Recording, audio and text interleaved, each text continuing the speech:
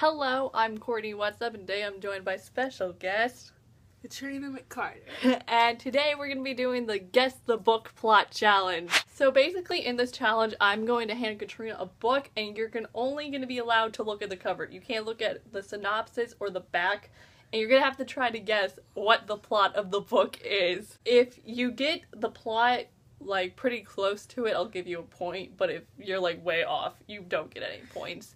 And since you're the only one playing, you'll be the only winner. So it's like an automatic win unless you get like no points, because Wow.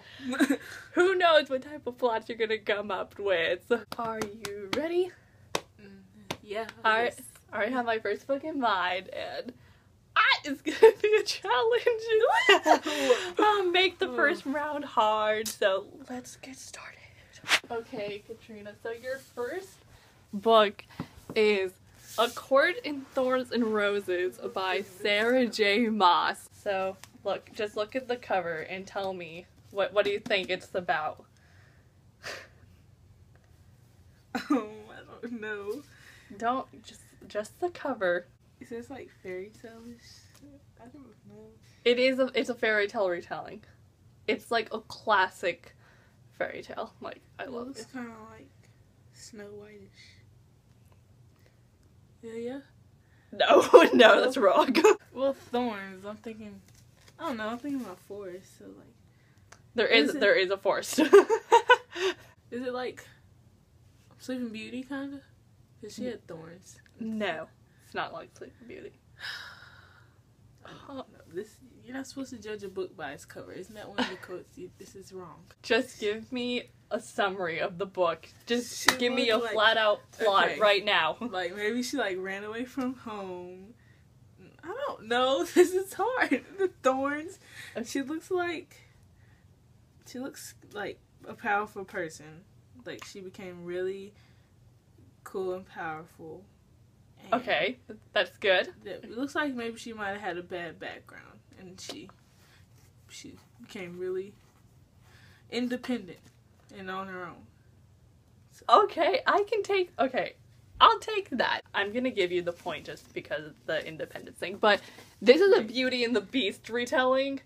It's it's about this girl named Farah, and one day she's in the woods and she sees this wolf, and she's like, hey, food, so she decides to shoot it because her family's on the brink of starvation, so she shoots it, but then she finds out that this wolf is actually, like, this high fae person. Like, really important dude. Like, faes are like fairies. This guy named Tamlin shows up and is just like, hey, you killed that important dude. I'm taking you hostage, and takes her to this place called the Spring Court, and they, like, fall in love, you know? And then stuff happens, and she has to go on this epic journey quest to go save him from under the mountain, and it's insane. Yeah, I would have never gotten it. But it's so good, though. Like, that's one of the best books ever. No, the sequel's, like, really good, though. A Court of Mist and Fury. Now, that's some good stuff right there. Right, Sand? Okay, so the next book I'm going to do is Six of Crows by Leah Bardugo. I remember you reading this book. You run it to school, like, every day. But I was obsessed with it. I always asked you, and then I always forgot, like, the next day. So this is terrible. I need that information. You didn't realize that information would come to important use to this day. Is this the one you told me about the assassin? She had to kill somebody? No. Oh, well, that was a different one. But there is a lot Was of this killing. the one you tell me about the people, and they had to go on a heist? Okay, you're just using information you know. By the cover, what do you think this book is about just by the cover? A crow. What does it say right there in the red? That's 6 dangerous outcasts for one impossible heist. Okay. That doesn't tell me anything about the Yes, crow. Oh. What does the crow have to do with a heist? What does this crow have to do with anything? This crow. So you were completely wrong, except for the heist stuff. That was right, but I'm not giving you the point because you just kept talking about the crow, which the crow not really that important. It's kind of just like a symbol in a way. Well, I think they do see some crows actually. But, okay, this book is about 6 people that go on this heist to go save something, which I can't say what because that's a spoiler. But, this heist is like worth like a lot of cash. So, like, they all do this heist just for the money. But it's super dangerous and they go through all this terrible stuff. And then there's that end and it's just like, it's cray. It's crazy. Okay, so the next one I'm gonna do is Boy Oh Boy, Be Before You by Jojo Moyes. I've seen the commercial. Oh, so you've seen the commercials for the movie. Oh, okay. So, what I know mostly is that this guy, he, I don't know exactly what's wrong with him, but I know he's in a wheelchair. And he was on bed rest for a little bit. So, the girl that comes in is like kind of like his caretaker, and she's supposed to help him. And, you know, they end up falling in love and stuff, and they go to this ball. But after that, I don't really know.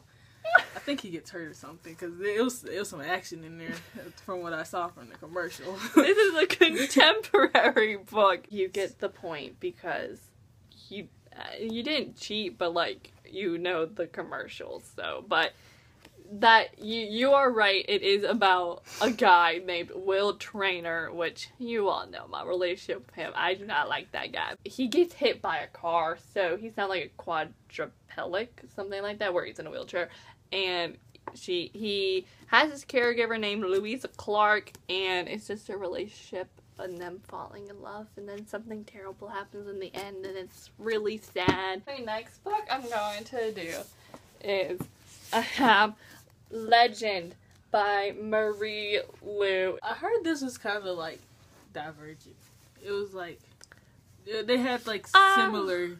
Sort of. Not exactly. From the cover, what do you think Legend is about? War. Okay. I'll take... What else besides war? It's not just war. There's... I mean, I don't know. It looked like maybe they won. The star and gold. I don't know. It says legend, maybe there's this special war. This legendary war. I don't know. I don't know. That's okay. These are hard. Because what even is that shape? I think it's a symbol, maybe, that's in the book that they talk about. Maybe. I read these books such a long time ago, but it's still, like, my favorite trilogy. Or maybe Shatter Me is now. So you think it's just about a special war? Someone who won a special war? No. Well, maybe not someone. Some people. People. Some special people, maybe. Some legendary people. Some nice, some cool people. You're not getting the point because you were so wrong. No, the war happens in, like, the last book. The last book's called Champion. Well, did they win? See, I told you they'd win. yeah, they do. Just how it happens, though, is pretty depressing. They won by default? No, just something happens during the war. If you read these books, you know what happens today. Okay, so this book is about a girl named June. And she's, like, really smart. She's a prodigy, which is the second book. Prodigy, that's what it's called. And she's like 14 or 15, but she's already going to college. So there's her, and then there's Day. And Day is also, like, her age, but he is, like, homeless. Like, his family's dead, and he, like, has no food, and he's, like, the most wanted criminal in this world. Like, it's America, but... it's very different America. June and Day meet each other because June's brother is murdered and she thinks that this Day guy did it, but that's not the case, and then a bunch of crazy stuff happens, and you know, something obviously happens between them too, because that's how all books work these days. But I wouldn't have gotten that. It's very good. Highly recommend. One of the best trilogies ever. And lastly, the last book I'm gonna do as The Raven Boys by Maggie Stiefvater. Well, the Raven seems really, really important. Because, I don't know, it looks like it has red near his heart, so maybe it has something to do with his heart. Yeah. No, not really. But it is important, though. So, I'm looking at the Raven boys here, the 4 boys. Yeah. And it seems like 2 of them are, like, preppy, kind of go to, like, this maybe university type school or something. And okay. The other 2 look like, you know, the bad boys, like, outlaw kind of people. But maybe they have to meet up, like, to find this Raven. I don't know. I was going somewhere and then I didn't. That's now gonna become the best New York Times best-selling plot. 4 boys looking. Maybe the Raven like stole their sandwich. I'd go for a Raven if he stole my sandwich. Even though the plot you've just created sounds awesome, No. You're so wrong. It's so bad. Oh. I'm never gonna get any. Oh, you got some points, but this one was like the funniest. So the Raven Boys is actually about a girl named Blue Sergeant, and she comes from a family of psychics, but she doesn't have the psychic ability though. Her family has told her whole life that if she kisses her true love, he'll die. Like, she'll be the cause of his death. That is horrible. I know, but just listen. So she's like 16, so she's like, oh, I'm never gonna fall in love, blah, blah, blah, until she meets these guys that go to this really fancy school called, what is it called? Agnoby? I don't know. I've never known how to say it, but it is kind of like a university. It's really nice, really preppy.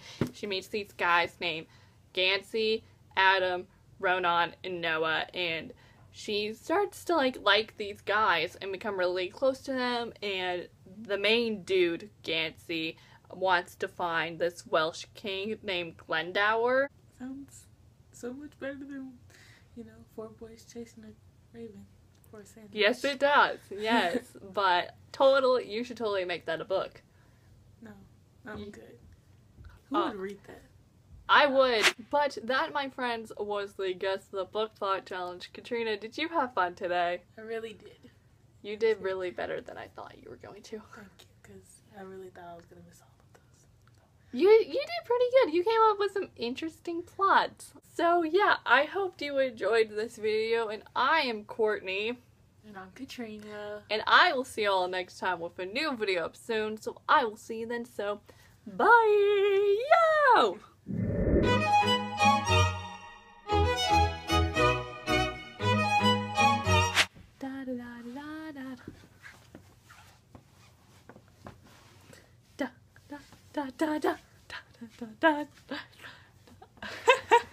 But the lesson you've learned today is that you should read all these books that I've recommended you. Yes. And yes. to never judge a book by its cover, Courtney. Sheesh. That was so wrong.